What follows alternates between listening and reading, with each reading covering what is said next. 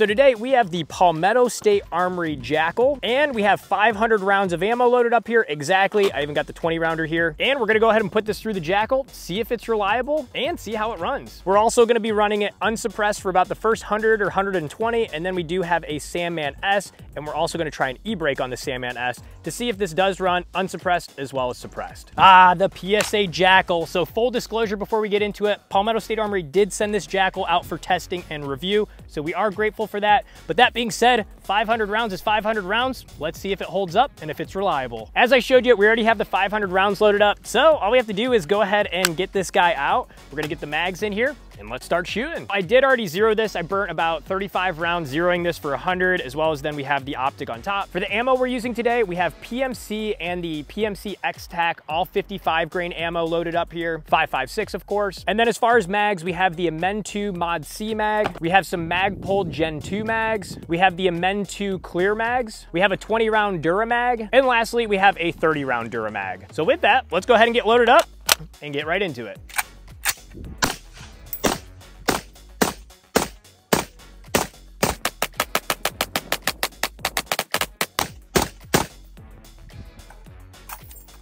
First mag down, let's keep going.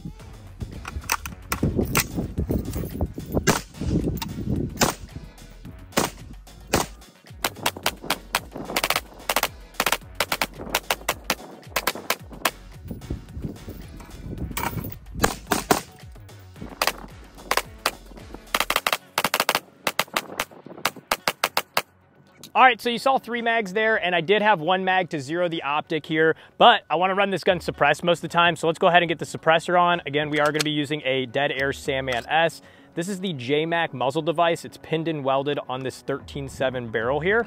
So if you got a Sandman S, go ahead and ratchet it on. You should be good to go. While we're here, I did want to mention that this is the updated JAKL. There's a couple different things from the first iteration that they came out with. One of them you can see here is the charging handle. You do have this little JAKL logo on it, and it's more of a knob than like a little floppy thingy. But the other big thing that we have here is the adjustable gas block. On the earlier models, this looked more like a plug, but you can see this has like 4 little things, and it's easy to adjust just with your finger here. And I will say, when I was zeroing it, we have it turned all the way to the right now, and that's the setting to run it unsuppressed. I closed it all the way to the left, and it would not cycle the bolt or the round. But now that it's suppressed, we do want to adjust this, see what our ejection pattern is, so that way we do get a good ejection, and we have hopefully less gas in the system. So to adjust this here, it is really hot. You could just use your finger if it wasn't hot, but I'm gonna use a cartridge here. But all you have to do, as you can see, it's very easy to click into place. There's 7 settings here.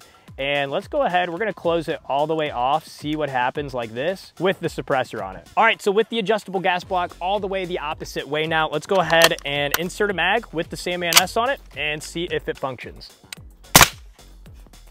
So no ejection on that, so we do need to dial it back. Let's actually do the opposite. I'm gonna go back to the setting for unsuppressed, see if it cycles there, and then we'll tune it backwards. Oh, so you see we got a jam there, so let's go ahead. We're gonna adjust the gas again here. Let's click it 1 back that way.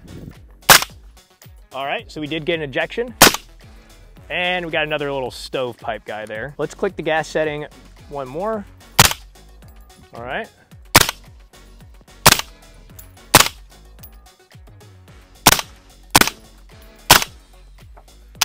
And another stovepipe. It was running good, so let's click it 1 more, see what happens.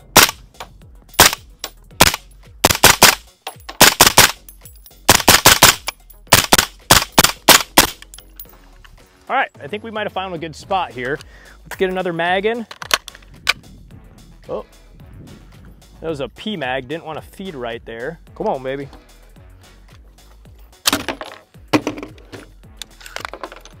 Well, that was fun. So that was a full PMAG there, and it didn't want to feed there. You can see it got stuck on the feed ramp and then dented our casing. So that guy's no good. Let's try, see if it works this time.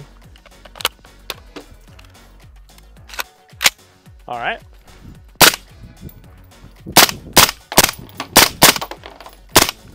So it is functioning here, but let's see if we can dial this another click, see what happens, because it is pretty gassy here. All right. Let's do 1 more click, see what happens. Oh, It feels so sluggish on that setting, like it's almost not gonna malfunction, or it's not gonna function. Huh. Yep, so we got to the point where it won't cycle again. So let's go 2 settings back. I think that was good. All right, that one's out. Man, so it is a little bit finicky as far as that gas block here. Obviously, depending on what suppressor you have, might take a little bit to get used to, and the gun broke it in. So another thing I just noticed here, we loaded another PMAG Gen 2. It is a 30 round mag, and I have them loaded to 30, but when I insert the mag, I didn't do the bolt forward or anything. It just kind of jumps up there like that. I don't know why. It might be because this is FDE Cerakoted here, and sometimes the mag well is a little bit tighter, so it might squeeze the mag and kind of push that round up real goofy, but that's a instant malfunction there. Let's see if we can get it to happen again. So full mag, insert it. Yeah, same thing, it just like pops out there. So maybe for these PMAG Gen 2s, don't load 30 in it. We'll try one more time to just replicate it. So again, we got a 30 round Gen 2 PMAG. And yeah, it just kind of rattles out. So just a heads up there. I guess PMAGs aren't the best maybe. All right, so we'll set that aside. So we have 29 rounds in this mag here. That works just fine. Let's throw our bolt forward and we're good now.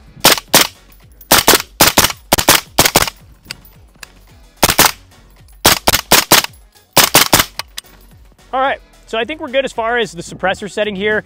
I do want to throw, we have an e-brake for the Sandman S to try out on this, but I think that suppressor might be a little bit too hot right now to do that. So let's let this cool down. We'll get that e-brake on, and then we'll get back to shooting. All right, so it's been a little bit. We let everything cool down, and you can see I have the Sandman S still, but now we added the Dead Air e-brake to it, and then we have the 5.56 flash hider. So this is supposed to reduce the decibels by like maybe 1 or 2 yet, make it a little quieter.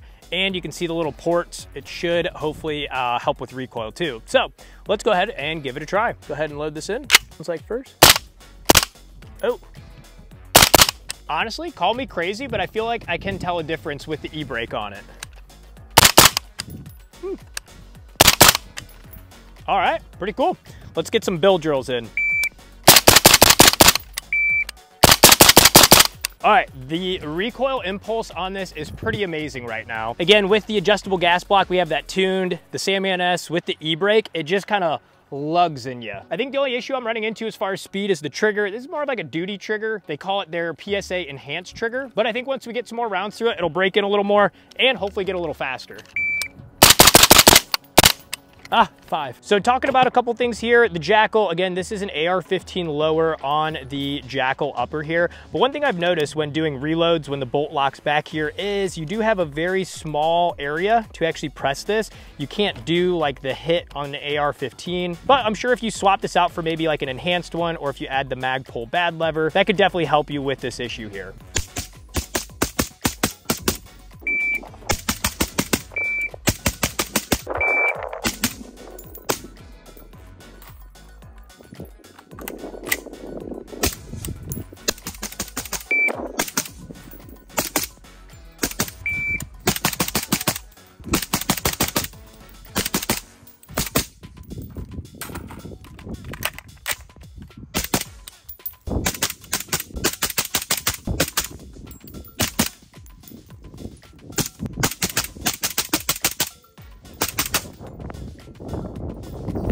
So one of the coolest things, and everybody always asks about the JAKL, is can you shoot it folded? Because obviously an AR-15 you can't unless you have a Law Tactical folder with the Law Tactical Eric. But of course my AK people, you guys are cool and you can shoot it folded. But with the JAKL, you actually can. So to demonstrate here, let's grab a mag, insert this, and we'll fold the stock back. And you could be a gangster here and shoot it folded. Not gonna lie, it's actually pretty fun to do. Ha-chow! Ha-chow! Could actually aim it, deploy. So yeah, you can shoot it folded. One other thing, again, we did add the e-brake with the Sandman S, and just how quiet this is. This is a 13.7. I'm gonna take out my ear pro here. I don't have any on this side. Behind the shooter ear, it's just like a really loud clap. My ear's not even ringing right there, but it almost just sounds like a like that.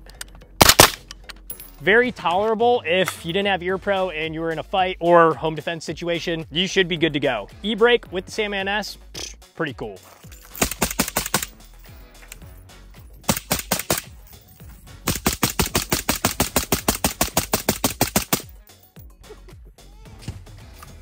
All right, real quick, we got about 2 mags left in our 500 round test, but I wanted to actually talk about what else is on the gun because I know everyone in the comments will ask. So going through it real quick, again, this is the PSA JAKL Pinned and Weld JMAC flash hider that accepts chemo. You have this ACR type stock here, which is pretty cool. It can lock up, back, and down for a small cheek riser. It is adjustable for the buttstock. You can bring it in or back. And then of course, as seen, this does fold and you can shoot it folded. The trigger in it, this is the stock trigger. It's a enhanced or polished trigger from PSA, which actually is not bad at all. Mags, I used a bunch of different ones. This is the Amend 2 mag in here. The Amend 2 mags have been dropping freely. The PMAGs though have not. I almost have to give them a little tug out during this test. Optic up top here, if we zoom in, this is the Vector Optics combo. It's a 4X prism with a, it's called their Frenzy red dot on top. They did send this one out. I'm testing it. It's a Chinese optic, yes, but this is actually the company that is doing a lot of the rebranding for optics you see on the market currently. So they make the OEM parts for all the rebranded optics that you're currently seeing. So I accepted this one to try out and see if the source of all these rebranded optics are actually good. On the front then, we do have an HRT tactical flashlight with the omnidirectional switch here. Not a bad option, but if I had to change it, I would put a pad up top instead because it's a little much to get around the actual rail. On the side, I added some Strike Industry rail covers here, as well as a BCM little grip, so that way I can actually get like a C-clamp better. And then lastly, as we mentioned, we do have the Dead Air Sandman S on here with the e-brake and a 5.56 flash hider. So that rounds it out there. Let's go ahead and get the last couple mags in and see if we have any issues.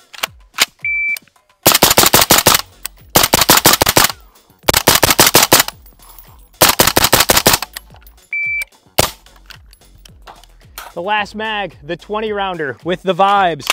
I don't know, does this look cool? A little retro? Let me know in the comments what you think of the little retro mag. I think it looks kind of cool. Well, let's go ahead and get it.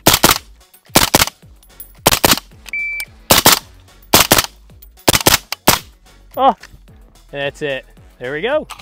All right, so that does it for our 500 round test on the PSA JAKL 13.7. So, did we have any malfunctions? The answer to that is, I would say no. You did see we did have some malfunctions, but that was with tuning the gas block, getting the suppressor on there. Once we did get this tuned correctly with the adjustable gas block, we were good to go the whole time. So just note, if you are gonna run a suppressor, it might take like a mag or so to get it tuned right. But the cool thing about this is it does have an adjustable gas block to allow you to do that. And then the only other thing we had was PMAG Gen 2. And if I loaded 30 rounds in this mag here and I inserted it into the gun, that top round would come out of the mag and it would just float in the chamber there. So when I go to release the bolt, it would actually cause a jam right away. So other than that, that's the only issues. And again, the PMAGs, let's see if this one, so that one did drop out. So it's kind of hit or miss on the PMAGs as far as them dropping out freely or not. But for all the Amend 2 mags, even the clear one that we had here, this one did drop out freely and we didn't have any issues with those. So there you have it, 500 rounds. Hopefully this was helpful for you. Would I recommend this gun from 500 rounds? I would say yes. I think this is a fun setup. It's super smooth, especially once we got things adjusted with the suppressor on it. But I'm excited to get 1,000 or maybe 1,500 rounds through this, see how it holds up with that. So stay tuned for possibly an updated video. If this was helpful, like and subscribe, and we'll see you in the next video.